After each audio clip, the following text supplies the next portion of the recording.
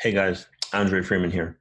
So I want to show you guys how you can use Desmos to solve problems involving binomial distributions. This particular problem can be modeled using a binomial distribution because it represents a binomial experiment. It says that a March 2020 Pew Research Center poll reported that 70% of US adults believe that the coronavirus is a major threat to the US economy. This actually comes from this Pew Research study poll that you can find on the Pew Research Center's page that details the results of the study. So I would encourage you to check this out. Pew Research Center is a great source for data and for statistics. So 70% of adults believe that the coronavirus is a major threat to the US economy. The poll was conducted March 10th through March 16th. So the question says, suppose at this time 8 US adults were randomly selected during this time period. We want to find the probability for part A that exactly 6 of the 8 adults believe that the coronavirus is a major threat to the US economy. This is a binomial experiment because we have a fixed number of trials. Each adult selected is a trial. The probability that the adult says yes, they believe the virus is a major threat is 70%. Therefore, the probability that an adult would say no, they don't think it's a major threat would be 30%. And we can determine the probability corresponding to the values of X, the random variable, the count, going from 0 through 8. So let's look at this in detail. The key things to use for Desmos is the number of trials, in this case 8, and the probability of a success on each trial, which is 70%. Basically, there's a 70% chance that any of the adults selected say yes, they believe the coronavirus is a major threat to the US economy. In Desmos, we can work with this.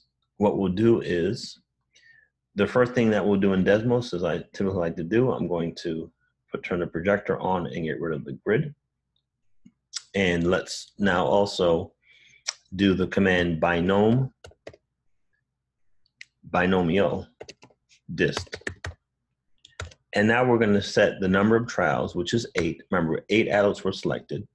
And the probability each of the adults says that they believe the coronavirus is a major threat to the US economy was 70%. So now I do 0.70.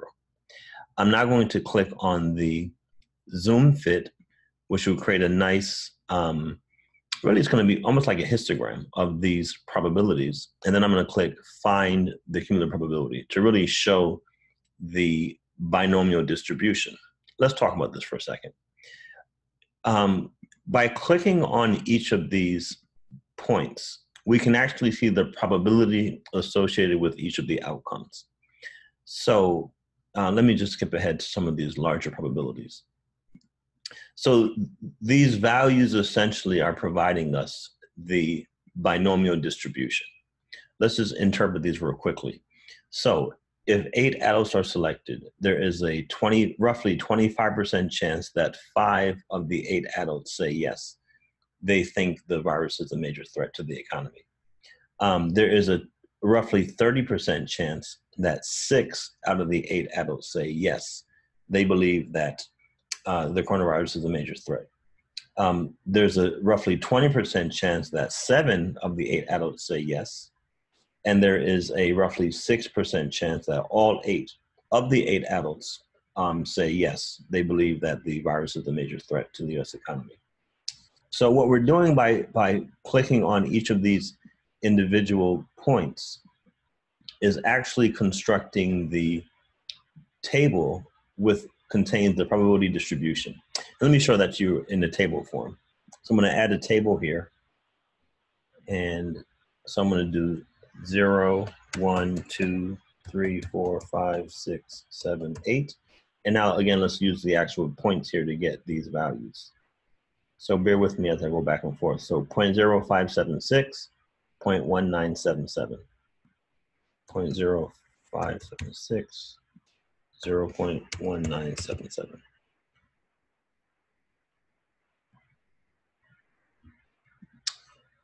And let's turn this off. We don't want to plot points here. 0.2965, 0.2541. Whenever you select away from it, the points go away, unfortunately. But you can do like a screen capture if you want to see them and not lose the image. 0.1361, 0.0467.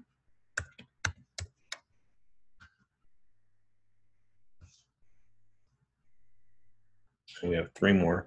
0.01 for the probability corresponding to 2, 0.012, 0012 corresponding to 1, and 0.0001. So this is showing us again, we got the probabilities by clicking on these points. And I hope I didn't make any mistakes. So what we're really doing, guys, is we're showing the discrete probability distribution here on the left. This is a binomial distribution. There are other ways that we can compute these probabilities. Let's go back to the problem for a second. It said, what is the probability that exactly 6 of the 8 adults believe the coronavirus is a major threat to the US economy? Again, the number of trials is 8. The probability of a success on each trial is 70%. A success is basically an adult saying, yes, they believe that the virus is a major threat. Well, the answer to part A is going to be 0.2965, or roughly 30%. There's a 30% chance that 6 of the 8 adults say yes. They think the virus is a major threat to the economy. And then part B says, okay, what is the probability that more than 5 of the 8 adults believe that the coronavirus is a major threat? So the outcomes that correspond to more than 5 would be the outcomes 6, 7, 8. Those are the values of the binomial random variable that correspond to more than 5. Let's add a note to write this in. So the probability that we have more than 5 successes, this is going to be the probability of 6 successes plus the probability of 7 successes plus the probability of 8 successes. And we can then add up these 3 probabilities, 0.2965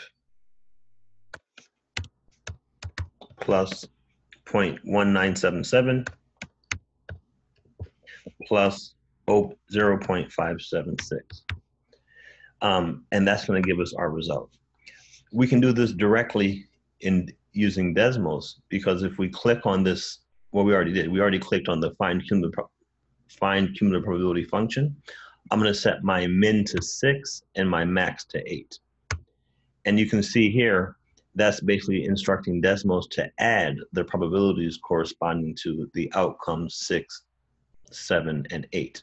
And when you add up these 3 probabilities for the probabilities for the outcomes 6, 7, and 8, we end up getting 0.552. So this is the, actually, let me fix it. This should be 0.0576. No wonder it didn't look right. So 0.2965, 0.1977 plus, and this is a mistake here as well, plus 0.0576. We get a sum of the 3 probabilities of 0.552. So this is a nice example, I think, that shows you the capability of the binomial dist command in Desmos. You can use this to find individual probabilities as well as to find the sum of probabilities for specific outcomes. All right, I hope you find this helpful.